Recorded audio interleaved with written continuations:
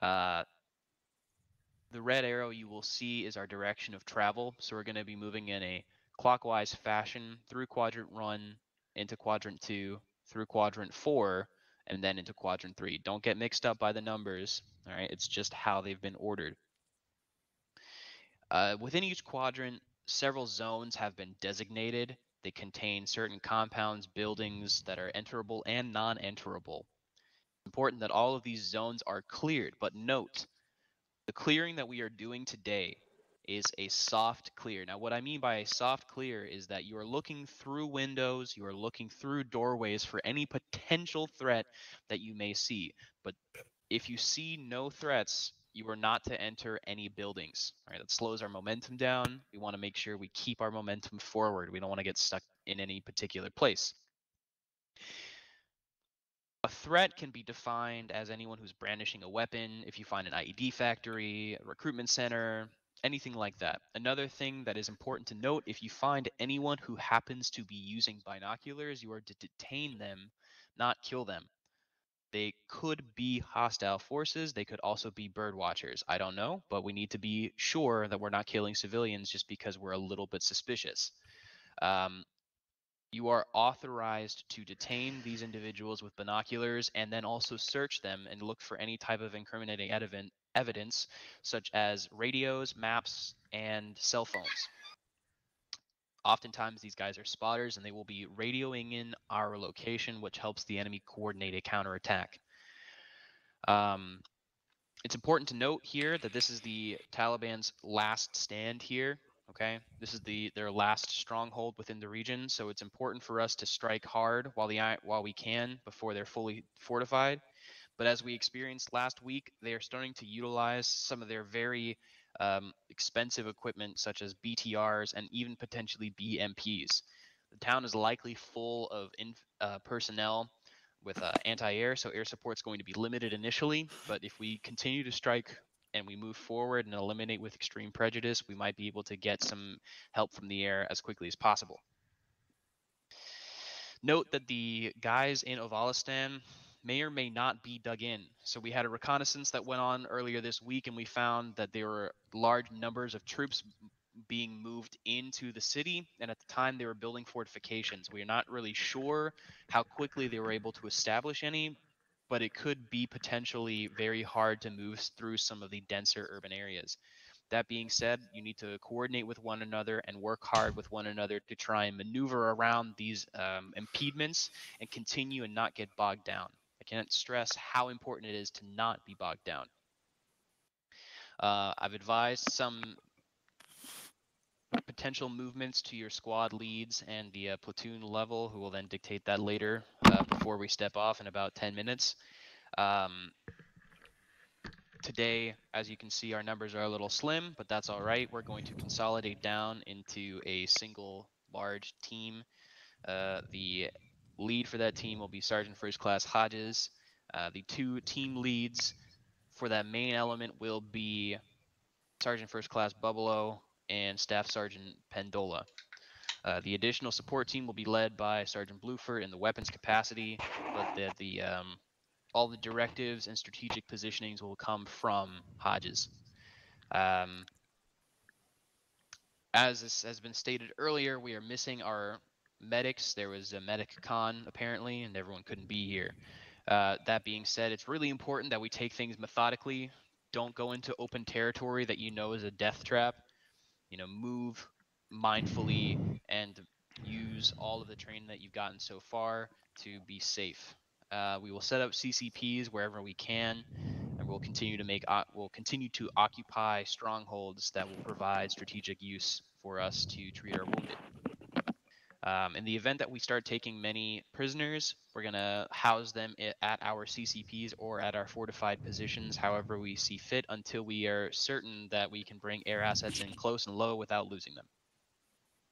Once we've moved through Quadrant 3, we'll establish a pickup zone through CCTs. All the guys will board up, and we'll head home. We'll do our debrief, and then we'll get the logistics team to start breaking down the base, and we're all going to go stateside. Any questions? How many prisoners do we think we could possibly see? The range is pretty indeterminate generally. It really depends. Many of the prisoners you would probably take would be members with binoculars, but if they start brandishing a weapon at that point, they're not going to be prisoners, if you catch my drift. I do. So generally, on the last raid where prisoners were taken, we took 7 prisoners. That was also in the dead of night, though, where there were very few contacts, so it's hard to estimate. Any other questions? Do we need to bring extra medical supplies? No medics? It's advised to bring some extra medical supplies in order to make sure that you can treat one another in the event that someone goes down. Yeah, I would definitely load up a little bit. Since we'll be moving pretty slowly through this urban terrain, it's not that vital to remain light. So if you want to add an extra 10 bandages or something like that, would definitely be advised. Question. Yeah. Supplies. Obviously, I know that you're going through these compounds and that, so taking slow. You're going to be working through them if they're enterable and that, and if you have probable cause to go inside. When it comes to people with ammo and stuff like that, are we at some point going to be getting a supply drop? Supplies will be brought in as soon as possible. Again, it's a matter of how quickly can we secure the airspace.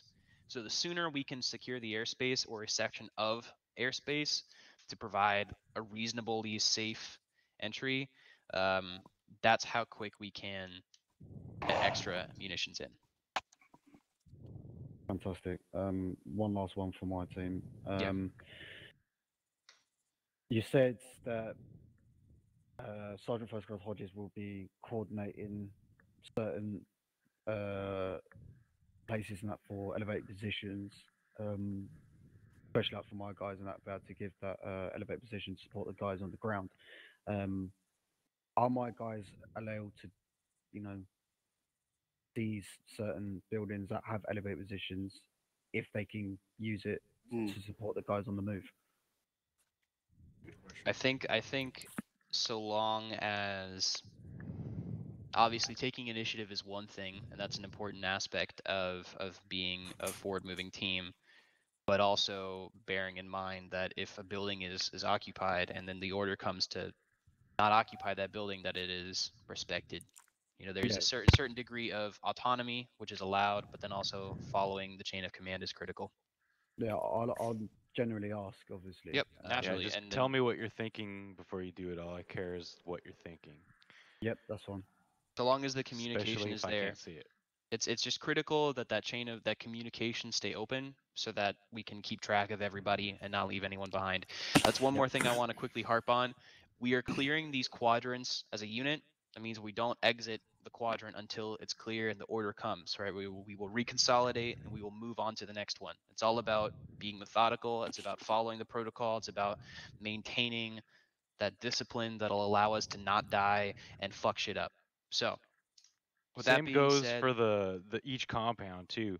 So yeah. for example, like a simple process is enter the compound, secure the compound, do a quick soft clear of the buildings, but secure the exit of wherever you're going to be exiting from, and get all that situated and your navigation of where you're going next under control, while the rest of the element quickly clears what needs to be cleared once it's all cleared, and you have that coordination, radio it up, and then wait for the command to move forward, because depending on the speed at how people get that done and the terrain that they have to cover to even do this, that may throw things off a little bit. But just let me know what you're thinking if you see a problem that needs to be addressed that hasn't been addressed. I don't want to tell you not to solve the problem. Just let me know what you're thinking. Over. All right. So that being said, got a new question for you boys. Some of you know the answer. If you know the answer, shout it out. What makes grass grow? Light from God, whose name is Dead body. Yeshua HaMashiach. Blood. Probably sunlight and water. Blood. Photosynthesis. What makes grass grow? Blood, gentlemen. So let's go water some grass. All right. Get formed up. We're stepping off in 5. All right, 1-4 on me.